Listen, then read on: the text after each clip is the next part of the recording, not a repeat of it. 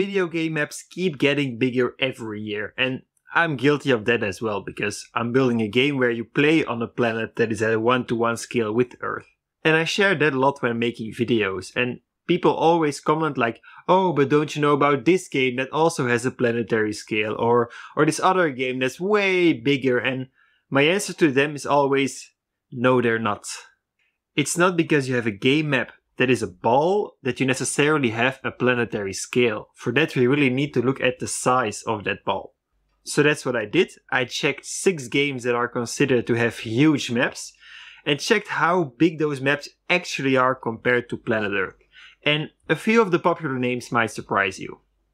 First of all, a disclaimer, there is a huge difference between the size of a game and the content of a game.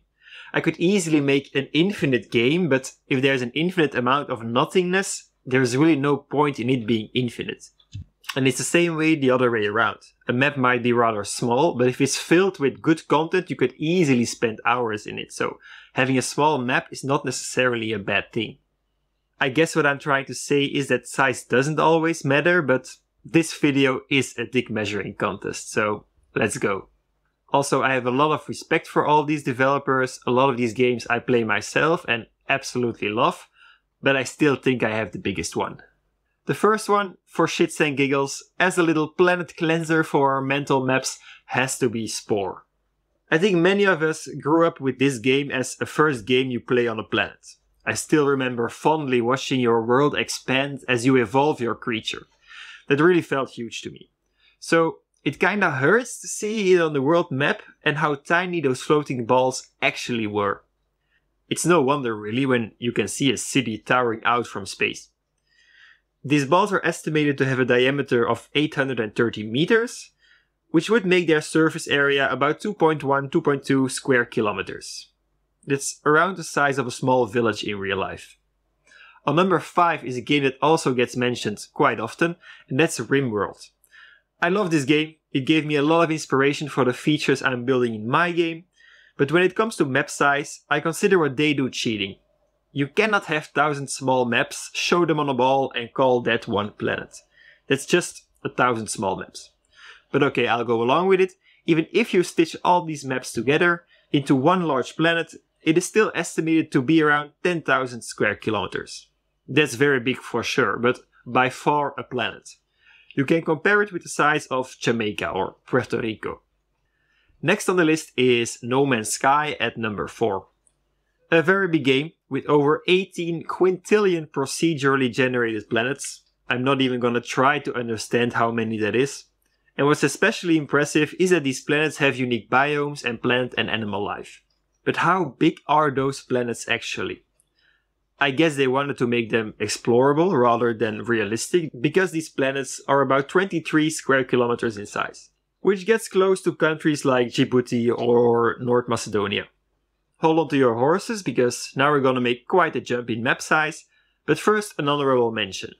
Starfield is also one of those popular names in the planetary genre, but just like RimWorld, they use loading screens to go from place to place, even on the same planet. That's not one planetary map, that's multiple maps stitched together.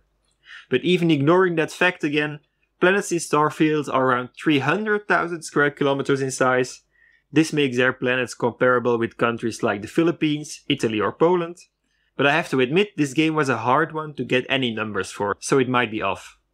In second place we have Kerbal Space Program. First of all, why doesn't that get mentioned as often? Because that game came out like 10 years ago, but really has huge planetary maps. Its largest solid planet seems to be Eve, which is also estimated to be around 4.5 million square kilometers, which lands them in between the size of India and Australia. But the planets in Kerbal Space Program are a lot more empty, with less interesting features on them. I can only wonder what exploring these planets in Kerbal Space Program 2 must be like. The game that sits on the number 1 spot and really comes close to having actually planet-sized planets is Star Citizen. Truly impressive game, both in visuals and content. The developers chose to scale the planets to 1/10 of their size. So a planet with a canonical diameter of 1000 kilometers will have a diameter in-game of 100 kilometers. But because the surface area is exponential, dividing your diameter by 10 means dividing your surface area by 100. So that actually makes a big difference. The biggest planet you can land on seems to be Hurston. And considering its size and scale, the walkable area is around 12 million square kilometers. By far the biggest planet in any popular game currently. But is it planet big or just big? When you compare it to countries, you can see that it's slightly bigger than Canada, the USA or China, but still smaller than Antarctica. Walking that area on foot is insane. It's a good thing they have fancy spaceships to get around. I'm sure they could make their planets bigger, but it must have been a conscious decision of the developers to make them feel huge while still being practical to navigate. I hope you now see that not all video game planets are created equal, and if I just ignore a few games, I can proudly say that I have the biggest.